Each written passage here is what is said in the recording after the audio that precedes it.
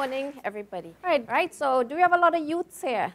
Come on, older folks, we could put up our hands too, right? As long as in your mind and spirit you're youthful, right?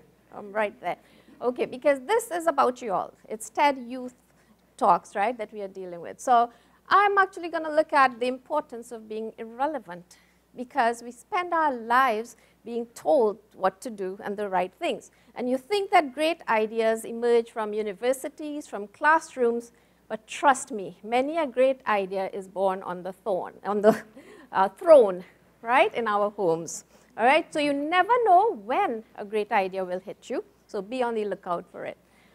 I give a lot of talks in schools, career guidance and that kind of stuff, and I'll have hundreds of students, and I will take a little poll, and let me take one right now. Anybody here wants to be a doctor? Anyone wants to be a lawyer? All right, I have my youth. You know, could you guys come up? I was seeing the young ones, and I wanted them to be closer to us. Right, so they could join us. Right, so we've got some doctors, some lawyers. Anybody engineers? Okay, right? Now, typically when I'll go into a school and check that, I would have covered about 95% of the group of people I'm speaking to. Now, if all we could have is doctors, lawyers, and engineers, we will be in such serious trouble, because every speaker before me was not one of those. All right? So does that mean that everything else is irrelevant?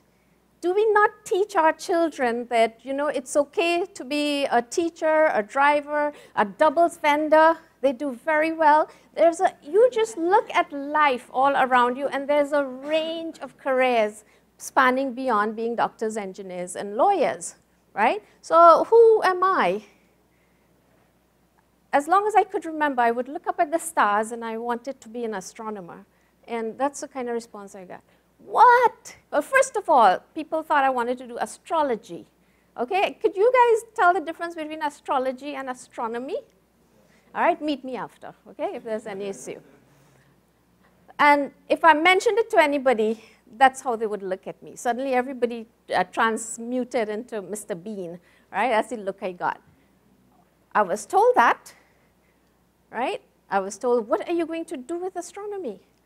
And worse yet, this is an actual statement that was made, right, in a board meeting when one tried to get funds for astronomy. You can't eat a telescope, because it seems irrelevant for us to know about the universe and the world, or the stars and everything away from our planet Earth. Even my own supervisor, before I got into and continued to my PhD in astronomy, told me it's not a good idea to do astronomy. But I had my hardened ways, and I said, thank you, and joined anyway. All right? So yes, I am nuts. As most people who go on to do things they're passionate about, I will say they are. The question I will ask you to ask yourself, that simple few words down there, what gives meaning to your life? All right? If for some people it may be money, well, that's fine. Go after it and make as much as you can. For some, it's a sense of fulfillment. For some, it's making a difference. Everyone has a different story of what gives meaning to your life. And I hope at the end of today, I mean, the other talks have been so inspiring, that you ask yourself that. For some, it's to create. For some, it's to dance. You talked about dancing. And you are programmed in a way, it's almost like a genetic coding in you to do some things. So that as much as you do what you think you should, your spirit is going to pull you right back to what you're coded with. If it's, you don't feel alive until, if dancing is what you're created to do, if writing is what you're created to do, or art, or anything, right? For me, it was astronomy. So many times someone feels, you know, I am doing really crummy in my exams, I can't be what I want to be, and this and that. Well, I'm going to keep my talk short, but I have had periods of failure in my life, right? So you think, oh, okay, you want to do a PhD in astronomy, but no.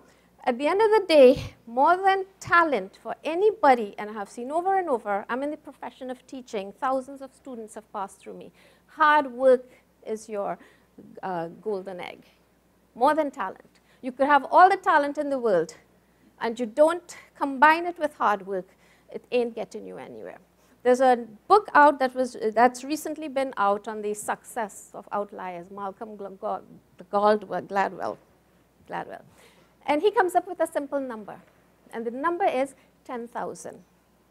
What is 10,000? 10,000 stars, $10,000. It's 10,000 hours of work that's required to become an expert in anything.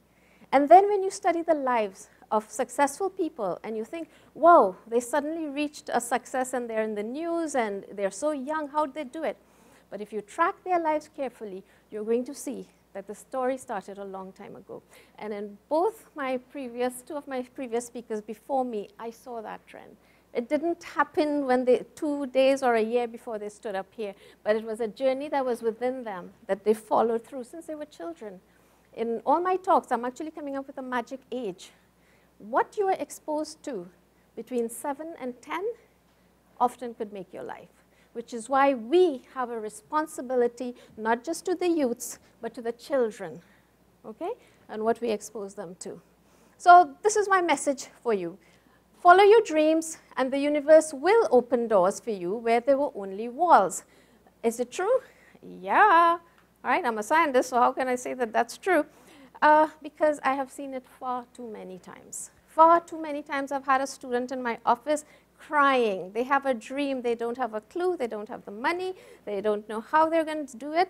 And then years later, knock, knock, knock, Miss, Doc, whatever they call me, guess what?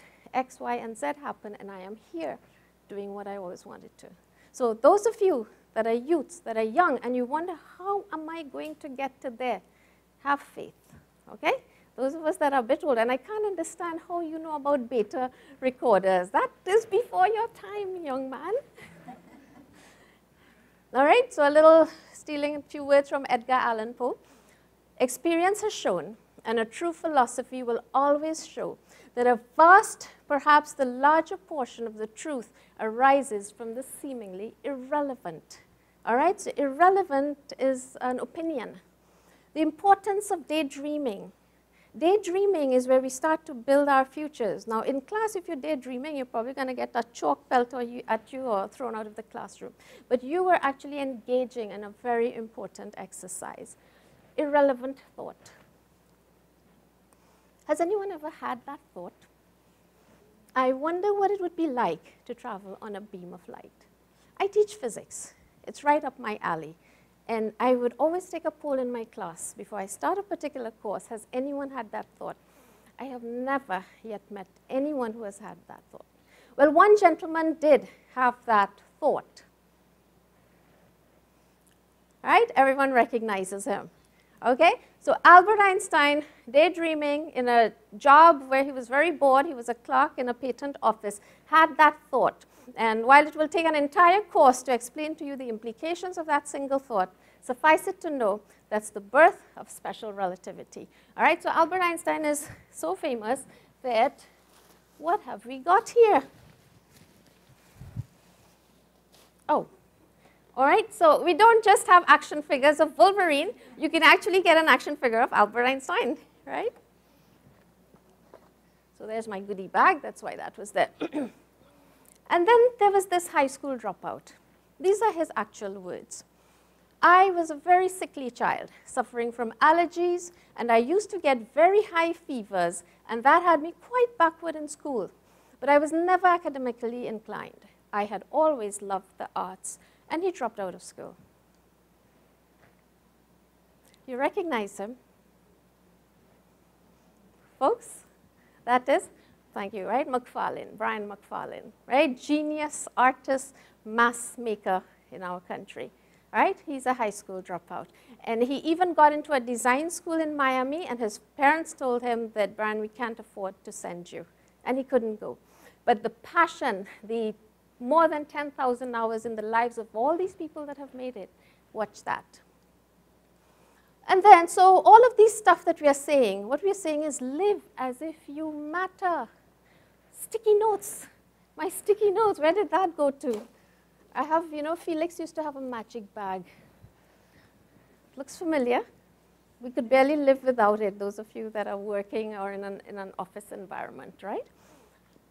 Well, did you know that it came from a failed experiment? These folks were trying to create a super strong glue, and they were just having a bad day. The glue just wouldn't stick. It wouldn't stick. They were so frustrated. So actually, it was a friend who took it and said, hey, wait a minute, this makes a perfect temporary page marker in hymn books. And today it's history. That's how the Post-it was invented. And why is it yellow? Well, it's as irrelevant and random as anything. The yellow was chosen by accident because the lab next door had scrapped yellow paper. All right, so life is full of things that we don't pause and think about. Oh, I got my own paper wrap, right, bubble wrap. All right, everybody knows this far too well. And if you get a package, you don't usually throw this away.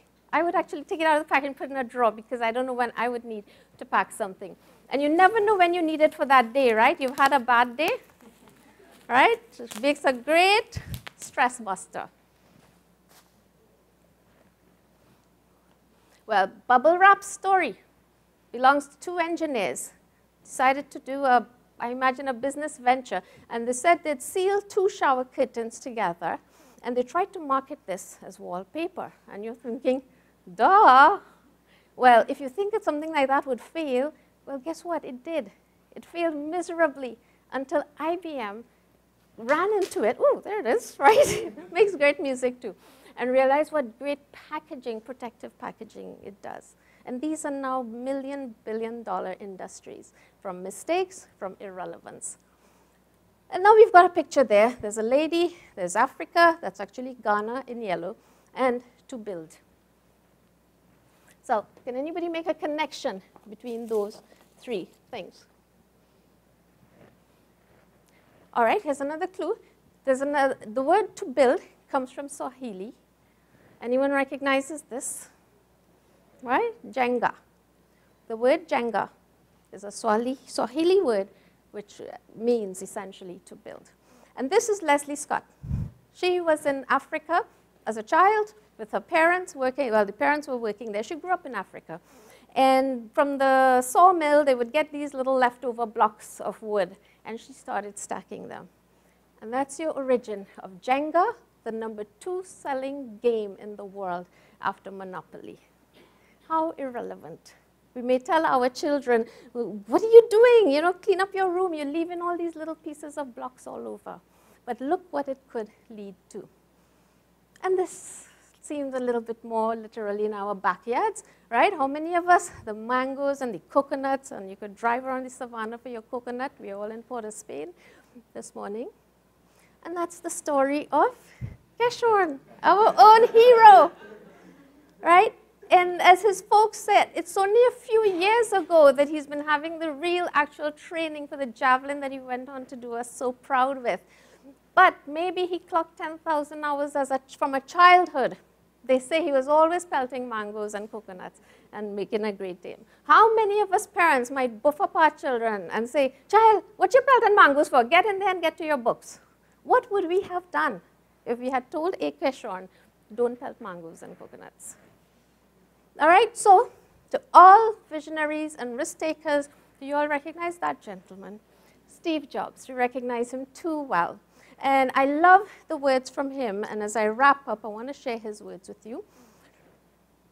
Your time is limited, so don't waste it living someone else's life. Don't be trapped by dogma, which is living with the results of other people's thinking. Don't let the noise of others' opinion drown out your own inner voice. And most importantly, have the courage to follow your heart and intuition. They somehow already know what you truly want to become. Everything else is secondary. And that's my message to you in 3 words. Accept your irrelevance. And now, let me see how many risk takers I have in the audience. All right, I'm going to walk off my red block for just a few seconds.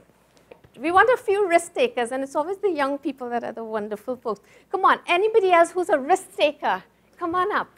Right? Risk-taking is doing something and having no idea what we're getting ourselves into and what's going to happen. Right? So let's see what risk these folks have taken. Music. Wait, the music. Right. Excellent, excellent. Cool. Totally irrelevant, but total fun. You want to join us up here too? All right, come on, some more guys. Right, excellent.